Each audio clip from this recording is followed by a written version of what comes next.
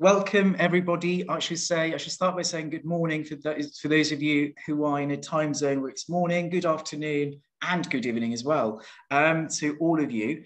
This is the second seminar organised by the Research Centre for Professional Communication in English, RCPCE, and the Department of English and Communication. We are delighted to have our friends and colleagues from York here today. Just before we start, I'd like to say just a few words about RCPCE that co-hosts these events. So RCPCE that has a lovely website within the department's webpage is invested in promoting applied research for the purpose of advancing communication in English and allowing transfer knowledge of applied linguistics research really towards several communities. And one of the research strands that RCPCE is also nurturing, as well as others, is teaching related learning and teaching related research about language education. So the talk that we are going to watch and listen to today falls within that category. Okay, so our two guests, Professor Christopher Hall and Dr. Clare Cunningham, they both work at the University of York, St. John, within the Centre for Language and Social Justice Research. They both come to linguistics and language research from two different sort of backgrounds, but they're obviously not that different, otherwise they wouldn't be working together. Chris has extensive experience working abroad and looking at issues of cognitive and social nature within language, particularly looking at the ontologies of English for social justice and looking at how these ontologies of English translate into practices, really. And then Clare, also aligning with these interests, has looked at, her research has looked at multilingual practices, particularly looking at teachers' beliefs in relation to learning and teaching practices. So the two of them bring together a host of ideas for us to learn about the ontological beliefs of EAL educators, and therefore over to you two. Thank you. Thank you so much for being here. Thanks very much, Sal. And thanks to William and Catherine and Amos, also the team, for arranging this and inviting us. We're delighted to be here. Thanks very much for coming. We wish we could be there in person, right, Claire? We certainly do. It's very disappointing not to be in Hong Kong right now. It is. But it's a great pleasure to be here remotely anyway. And yeah, as Sal said, what we're going to be doing today is talking about this project we've done together, collaborative thinking on the ideological and ontological beliefs of EAL educators. So I'm aware that EAL may be an acronym that might mean something else or that you may not be familiar with in Hong Kong and other contexts. So just before we begin, that's the acronym that's used in the English education system to refer to children who have linguistic repertoires which include languages beyond English. What we'll be covering today is very briefly, I'll try to make it brief because we've got a lot of ground to cover, but some highlights of previous research just to contextualize the project. Then I'll hand over to Claire, who will talk about the research context and design and some of the analysis we've done on the data we have on ideological beliefs.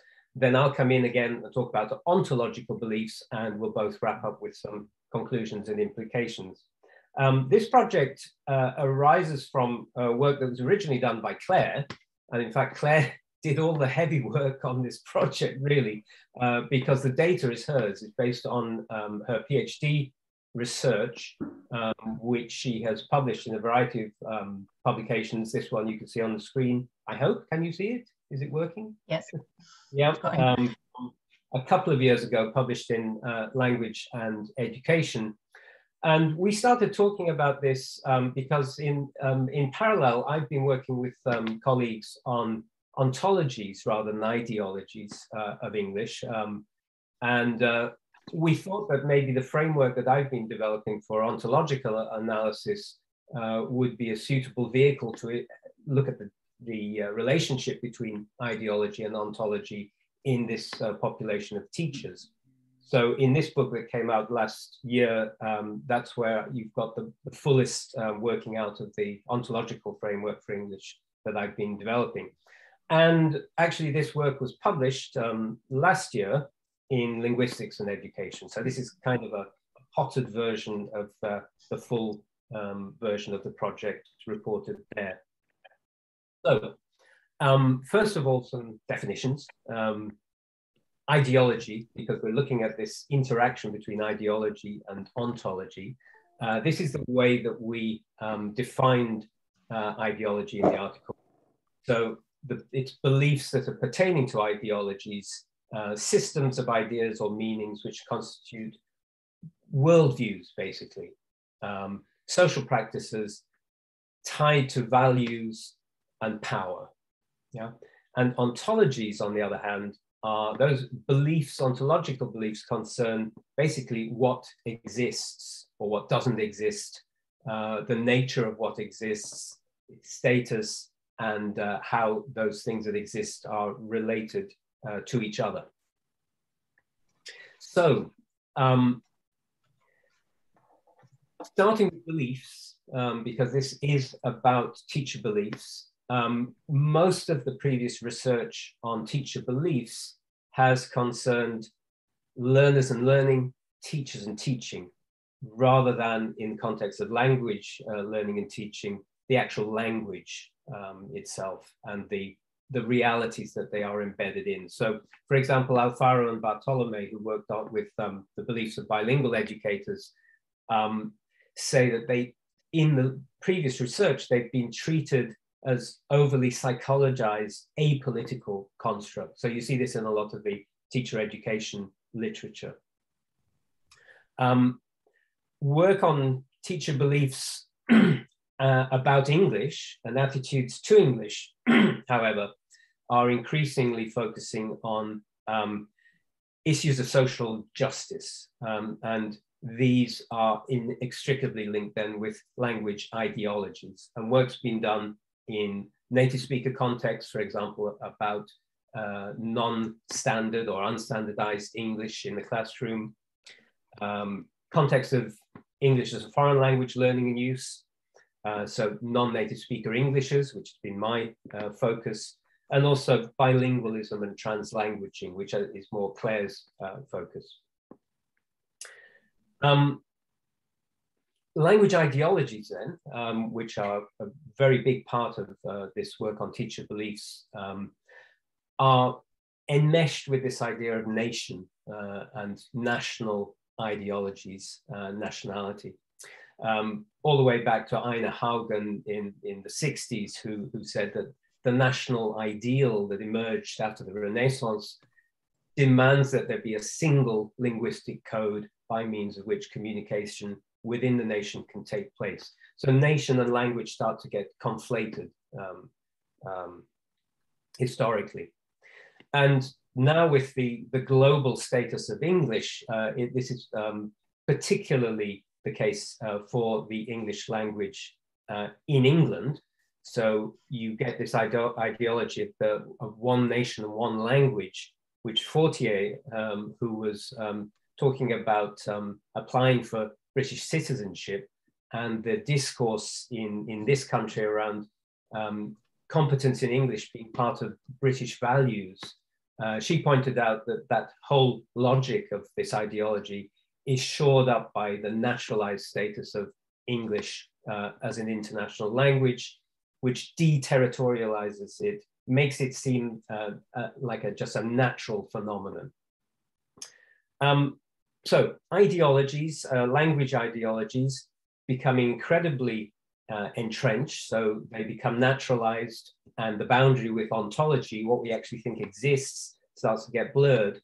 But it's important, I think, to point out that these ideologies can be variably distributed across groups and even within individuals. Van Dijk, for example, points out that Individuals can be members of various ideological groups, and so their experiences can feature sometimes contradictory personal opinions and other beliefs as influenced by different ideologies. And we'll see that this will also operate with ontologies as well. I think I now pass over to Claire, who's going to talk about some of it. So, of course, these ideological beliefs that Chris has been talking about impact significantly in the schooling context. And there's been a strand of research developing, investigating these beliefs in the USA, looking at linguistic diversity in the classroom, as well as in Europe with people like Andrea Young in France and Naomi Flynn here in the UK, as well as my own work. That has served to demonstrate that there remains a very embedded monolingual mindset and a very strong sense of the primacy of standard English in schools. In terms of investigating ontologies of language, discussions have been had within applied linguistics by Sargent, Harris, McConey and Pennycook and others we can see here. But to date, work on understanding teacher ontologies of English has so far been confined to Chris's work and that collection, Ontologies of English, which he co-edited with Rachel Wiczak-Sono, in which we both have chapters. So Chris is now going to talk us through the development of a theoretical framework for combining the two. And then I'm going to return to talk us through the research design of our study where this is applied to teachers in my data set. Pass back to you, Chris. So what we're going to be seeing then is that the ideological beliefs that teachers have, that everyone has, are actually underpinned by ontological beliefs. So we're trying to work through this connection between the two. And it hasn't been addressed really in previous research, although there are some indirect references to it. I think Philip Sargent's work has perhaps come closest to it within the realm of English and global Englishes. He says that ideology is involved in both the role of English, but also the ways in which that English is researched. But that, as you can see in this quote here, they're both constrained to some extent by the nature of the language itself, and that is the ontological question. And maybe what we think is the best way to conceptualize the relationship is this insight from quite an overlooked article from the 1970s by Sharp, who said, any comprehensive worldview constitutes an ideology. Such a worldview will contain both an ontology and a set of values. So it's that interplay between ontology and values that we see as central here. So here's a kind of sketch of a theoretical framework for relating beliefs, ideology, ontology, and attitudes together. So within this green box here, we've got beliefs, basically convictions. That's a cognitive sphere. And of course, we've got the postures or the positioning towards the outside world that people will adopt. Within then the cognitive sphere, we have beliefs, the ontological beliefs, which we're adopting Sharp's definition.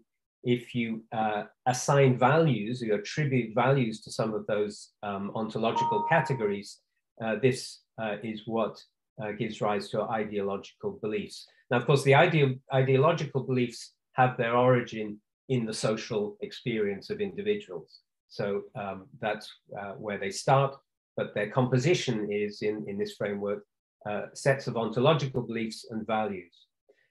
Also important to point out, though, that the ideological beliefs can affect what we think exists. And as I said, the relationship between them is a little blurred.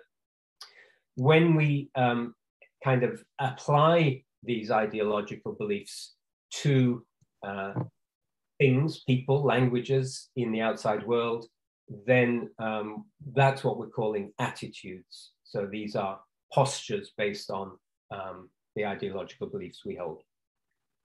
So that's a brief sketch. Back to Claire now for some contextualization of the project. Okay, so with kind thanks to Chris for saying I did the heavy lifting here. This, I guess, is the report of that heavy lifting.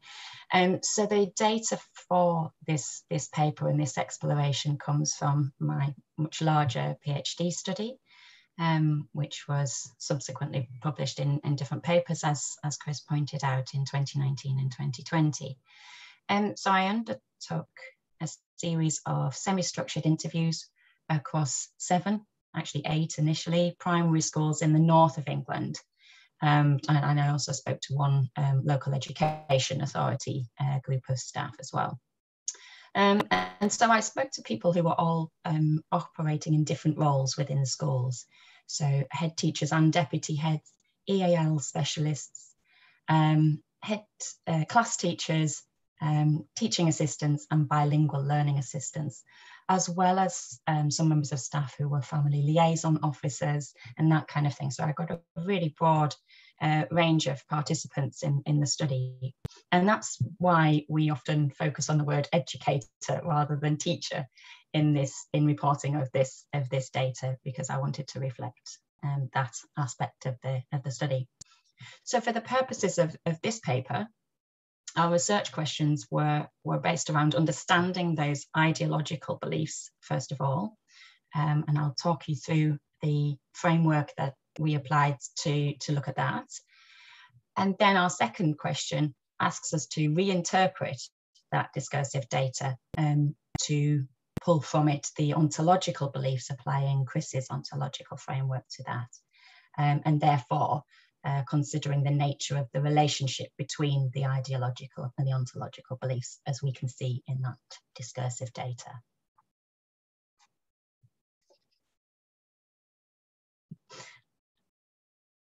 Oh, you've got a bit overexcited there, Chris. You've flashed back past my, there we are, beautiful. Now I could probably spend 40 minutes talking about this framework, so I won't.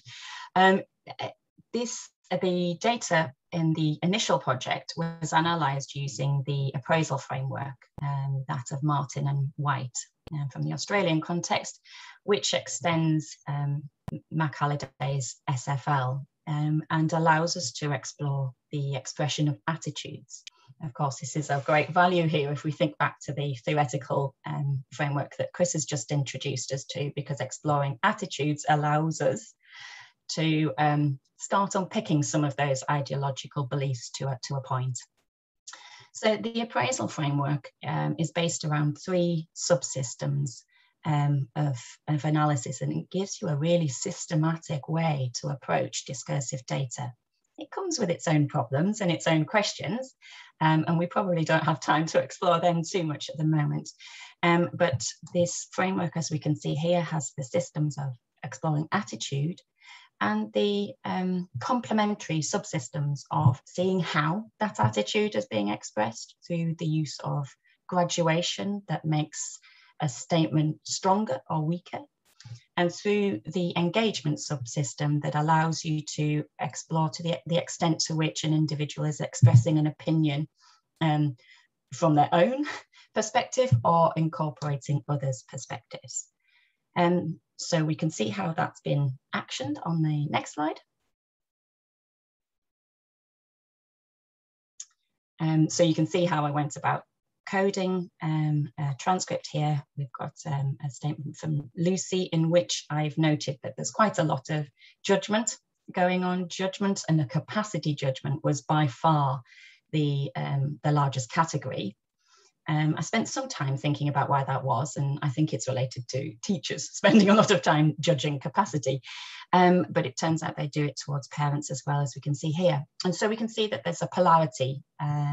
You're looking for either a positive judgment or a negative judgment in the various different categories. So that was the approach that I took to analysis. We're not going to need to focus on that in any more depth. I'll talk us through some of those ideological beliefs now, and then we can take a look at the subsequent ontological reinterpretation.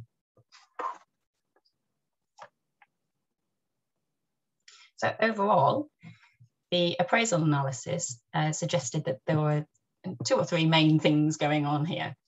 There was a very strong hegemonic stance towards English, as we've already heard referenced. Then the notion of the one nation, one language ideology is very strong within this data set, possibly unsurprisingly, and that leads to a very strong deficit model being applied to children who present with languages beyond English in the home environment. There's also a really strong association of English as being top dog at the top of the language hierarchy, and that actually other languages beyond English have competition underneath that for positions on that hierarchy. What we also see is relative value being given to languages, which follows from that monolingual mindset, and it associates individual languages with individual communities, speech communities, and that can end up denying the notion of multilingualism as being a natural state within the UK context, at least. So I'm going to take us through the kind of 5 overarching themes, if you like, that we drew from that ideological analysis. The first one of which you can kind of see reflected in the others, which is the notion that English is always primary. It's something that many of the educators seem to believe almost unquestioningly, and that can actually end up rendering other languages almost invisible. So, for example, Kelly, who is the EAL coordinator in school number 2, it refers to people who've got no language at all when they come. And Irene, the head of school 4, describes children coming into year 3 with no language. So these are all really negative capacity judgments. We can see Tina talking about somebody who accelerated very rapidly from no language to lots of languages within 6 to 10 weeks. He sounds amazing. And the graduation resources here of this raising of intensification and quantification also seem to be creating some kind of very hyperbolic narrative. So the exclusionary stance is actually made explicit elsewhere, where the importance of English as the dominant language is really being focused on. But we do see English as being equated with language in general, as we do with those references to no language. Thomas here talks about EAL students being transferred to other schools where there are better native speaker role models and returning when they've got more language. Again, just denying this, the linguistic repertoires of the children. Marie speaks of the possibility of children entering school with a lower level of language, and Luke mentions the difficulties that EAL children have in processing language. You can see the same kind of characterization in Lucy's discourses as well, where she characterizes the parents' English as being poor. Even more explicitly, she then goes on to say, Dad was very good at English, Mum couldn't speak it at all, and the little boy was somewhere in the middle. So we had something. Dad could speak, Mum couldn't. Maybe it's a cultural thing. Dads can all speak, mums can't, mainly. And so what we need to notice there is that although in the earlier part of the extract, she refers explicitly to the mother's knowledge of English, with that capacity appraisal there, Mum couldn't speak it. In the later part, there's no reference to English at all. So by dropping that pronoun, which we would see if English was still sort of uniquely being focused on here, Lucy's shifted her stance to one in which a lack of English is construed as a lack of ability to speak at all.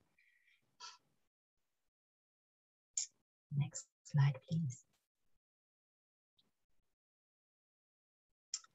So that distinction between, there's a distinction between more valuable languages, which are made even more valuable by being taught in schools, and those that are less valuable, which are being brought to the schools from homes.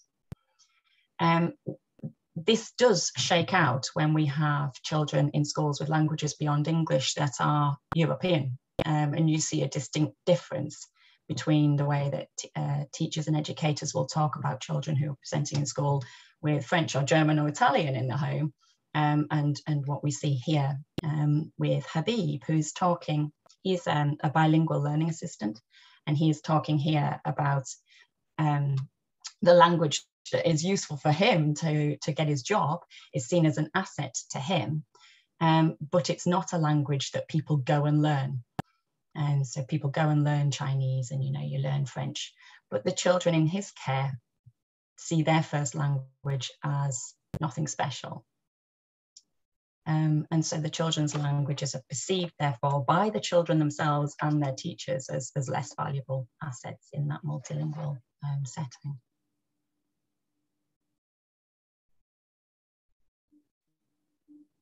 Thank you. Beautiful animations.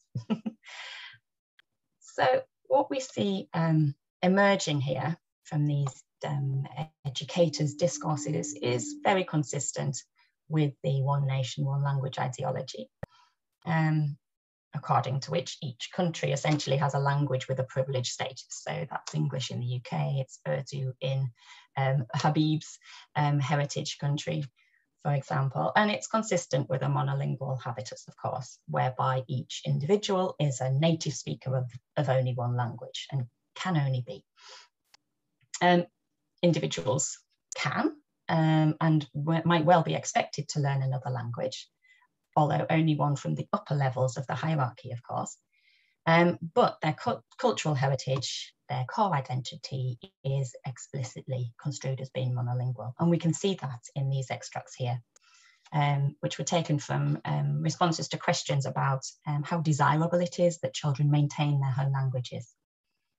Sometimes the answers to this particular question were quite shocking and contained lots of pauses. Lucy, however, was very positive in her talk and talks about how it's important to keep their natural language, as it's an extremely important characteristic. It's part of their culture, it's who they are, it's what makes them unique. And Helen goes on to say something similar. It's a big part of your identity. It's like something you pass down. And what's notable in both of these extracts is that use of the positive valuation, alongside quite a lot of intensifying graduation as well, because it suggests an almost genetic or biological association between the children's heritage languages and their identities, which emphasizes that naturalizing effect of the ideology. For Lucy, multilingual students' first language is their natural language, implying that English is unnatural for them. And for Helen, it's been passed down. Losing that would mean losing their identity, because that's seen as being explicitly tied to their culture and wherever they belong, which of course implies that they don't belong in the UK context potentially. So that typical EAL child is therefore being absolutely defined by their home language and the cultural identity that that's seen to entail. So that goes some way to explaining how EAL children get positioned as problematic, as bringing problematic traits, linguistic traits with them, which of course reinforces that deficit model. And it's also because they face this challenge, as the teachers will see it, as some sort of transition from what is a natural state of only having one language to a multilingual state, which the teachers find hard to comprehend. And so our fifth theme, before I pass back to Chris to take us from the ideology to the ontology, is this notion that home languages are construed as having significantly less worth in the schooling environment. We really don't want to suggest that educators, that teachers in this study are somehow opposed to children using their first language. They're often extremely positive about the use of children's home languages, and they're desperate to somehow work out how to maintain children's home languages, whilst being relatively clear that it's not their job to do so, which I've reported elsewhere. But crucially, the idea of holding on to the home language is nearly always constructed as having a qualified worth, and that worth is often related to a transition to English.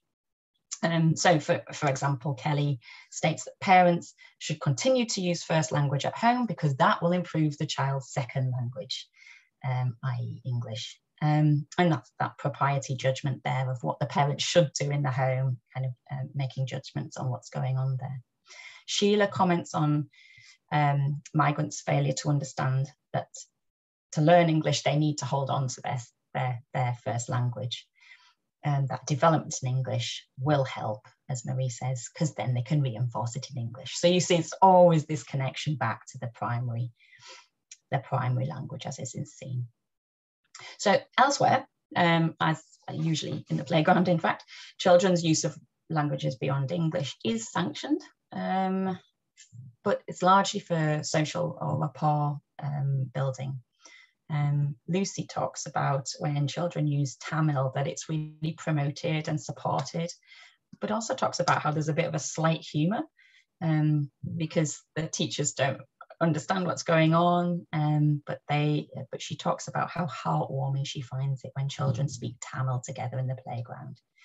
So what we're kind of seeing here is the sense of the exotic as well, which is of course problematic in terms of being quite othering within this process. And of course it restricts the communication in Tamil to a very narrow social domain. Or we also see the restriction of home languages being subject to supervision by teachers or by classroom assistants. Kelly, who is one of the most positive people about home language use in the school, in bilingualism generally, she had said earlier on in her talk with me that she's really into bilingualism and values it. But she then does go on to say how much children feel that they need to be chaperoned when using their home languages. They've got to learn to use it appropriately. And so there's lots of talk about the inappropriate use of home language in and around schools, so that children need to be overseen in the use of their home languages. So I'll pass back to Chris now to take us from some of that exploration. You'll see some of this data crop up again as Chris re-evaluates it through the ontological framework. You're muted, Chris. It's very polite of you. I wish I had a prize for each time I've done that. So yeah, the ontological framework now, the framework itself is very complicated. So what we've tried to do, because we're interested in educators actually being able to access some of this thinking, is simplify it to a certain extent. And the basic distinction in the framework is between two ways of conceptualizing language. One is as a general sociocognitive phenomenon, which I have used this term L language to try to distinguish it from other conceptualizations of language. So this is the case of the language capacity, the human language capacity. But then we also think about language, conceptualized language, as a collection of distinct named codes, sets of regulative norms which index national identities. This I've called N language, which quite serendipitously, the N there is great. It stands for a named language, right? So we split L language into named codes associated with nations, which are normed and have native speakers. So we've got this basic distinction, and we can then use this to look at English and say that English exists in different ways, and certainly in two main senses by virtue of this distinction. So it exists by virtue of the existence of language as a human capacity, L language, independent of our awareness of it. So even if we didn't have a word for English, English would exist in this way as idiolectal repertoires for doing stuff, for languaging, okay? But it also exists by virtue of the second ontological category there as a manifestation of English identity. So part of the ontological category of nation here And here it's sort of sanctioned or licensed by the original existence of a group of people called also English, yeah, the English, or English people. And now, of course, this has been transferred to much larger groups who trace a cultural lineage with this group. So we've got two different ways in which English is being conceptualized here. And we can use this basic distinction to analyze some of the ideological beliefs and try to tease apart the ontological aspects of English and other languages and the values that are associated with them. So what we did here was then to try to identify a set of what we've called ontological propositions. And these are basically the dominant ontologies that we can see reflected in the discourse data. Now, of course, we're not saying that these are the ontologies held by all teachers at all times in the data. And Clare has pointed out where some of the ideological beliefs are not uniformly held by everyone at all times. So first, some beliefs about English. And that core one is that the legitimate manifestation of language in England is N English, yeah, this normed version. Now, because we want to make this accessible, I've also kind of translated these into ordinary language. So basically this proposition says proper English people speak proper English. And Clare's data shows this up. Here's a couple of examples where what you've got proper English people being defined also in a racialized kind of way as well. So Thomas talking about his indigenous white children who have unenriched language, yeah, so not proper English. And white children's English was poor, again, not proper. So that's the kind of this core proposition about what English, how English is being conceptualized within this context. And what you see then is that for non-English people, those people who are not self-identified as English, when they lack English, what they're lacking is not N English, but L English. They're being construed as lacking language itself as a communicative capacity. So in ordinary language in England, if you don't have English, you're actually linguistically impaired. And this is what we've seen in the data from Clare's work, where people who don't have English have no language at all, yeah? Or they come back to school when they've got more language. So you get an interesting conflation, an inconsistent way of construing language in these first two propositions. And if we move then to beliefs about languages beyond English, what you see is that the languages of non-English people are construed by these teachers in the dominant sense as N languages of the nations they are identified with, rather than these L language resources. So again, in ordinary colloquial language, in England, if you're not English and have other languages, then they're going to be components of your identity, not your linguistic ability. And we've seen this in the extracts from Lucy and Helen that Clare referred to earlier. It's part of their culture. It's part of their identity. Yeah, it's not really about doing things with language, actually getting stuff done. Now that we're looking at beliefs about languages beyond English, an alternative way in which these languages are construed is as school subjects. And this is really where the teachers are thinking about the languages of non-English people that English people actually tend to learn through education.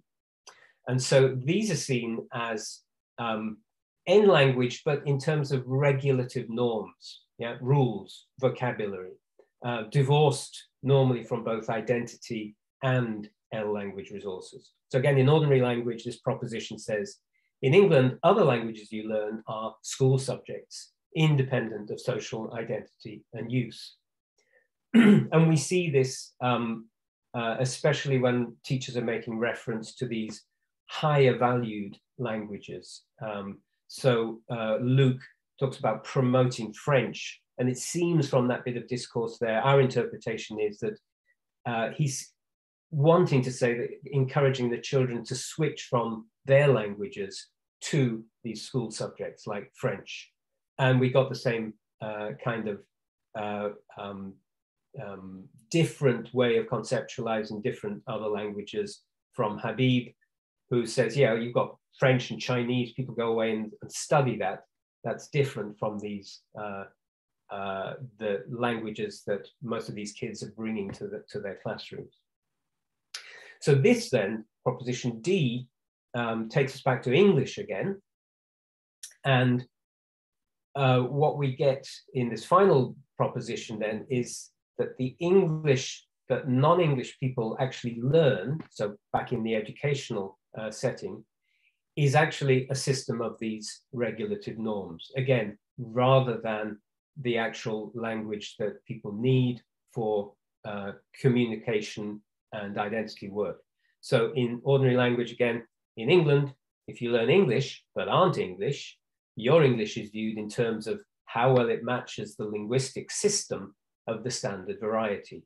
Yeah, this is the regulative norms, independently of how effective you are languaging as a verb. And we see this in the way in which English is being seen by the teachers as the English of these kids is being seen as something that is really about problems, it's about interventions, remedies, testing, and really not much about using resources. Okay, so I think we're roughly on time to start looking at some conclusions, and I'm going to pass over to Clare again for some to talk through some of the implications of this work. The main conclusion is that the educators that we were looking at conceptualize languages in conflicting and inconsistent ways. And this is to do with the values that are being attached to these different ontological readings of what English and other languages are.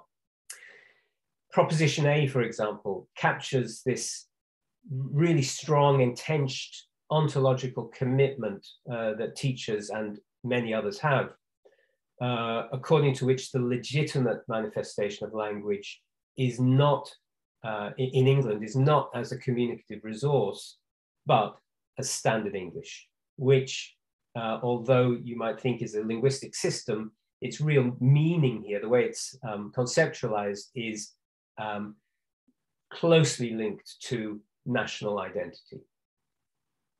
Proposition B reverses this for non-English people.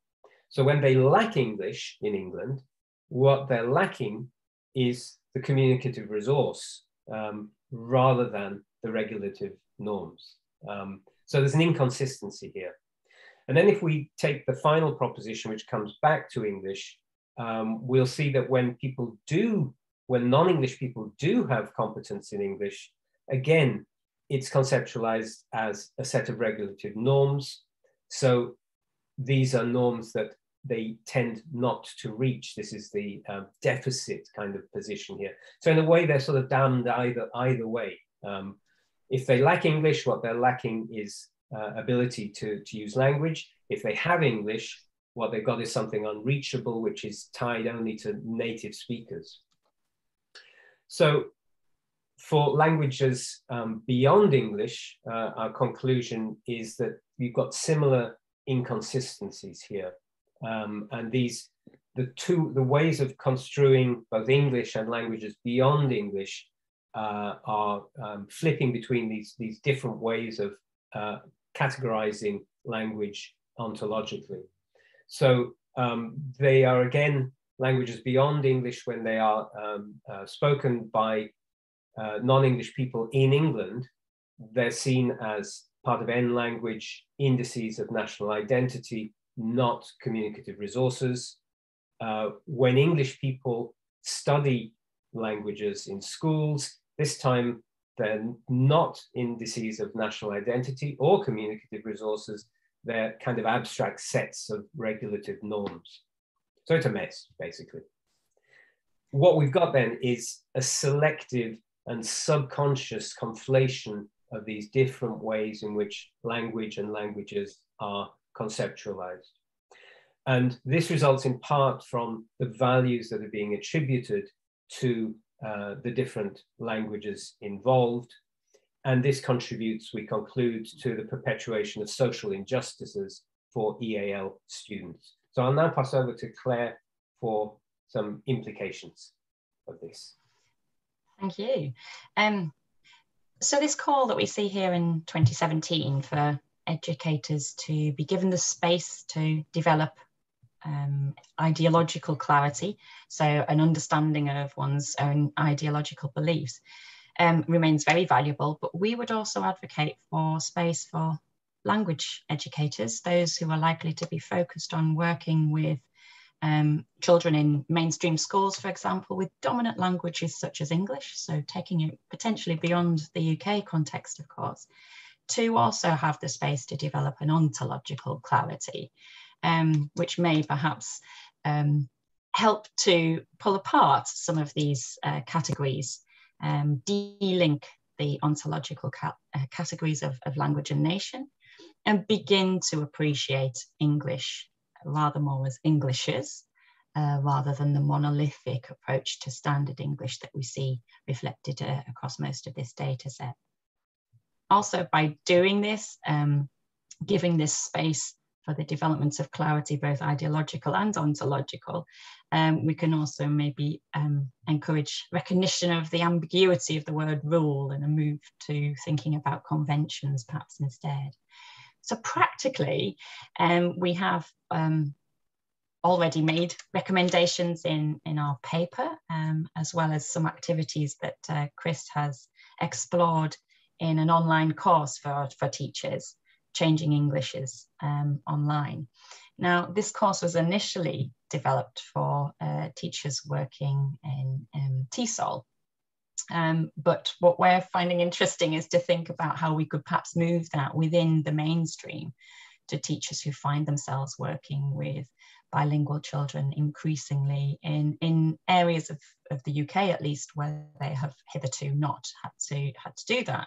So we're working on expanding some of these resources and seeing if we can do some of this work. Do you take over again, or should I actually conclude there? I think that's where we got what happens next. So yes, thank you very much for that. And here are some of our references, and we're happy to take questions. I've already seen one arrive in the chat, so I'm already thinking about that response, but happy to answer any. Thank you so much, Claire and Chris, for sharing these insightful thoughts about something so complex and difficult. So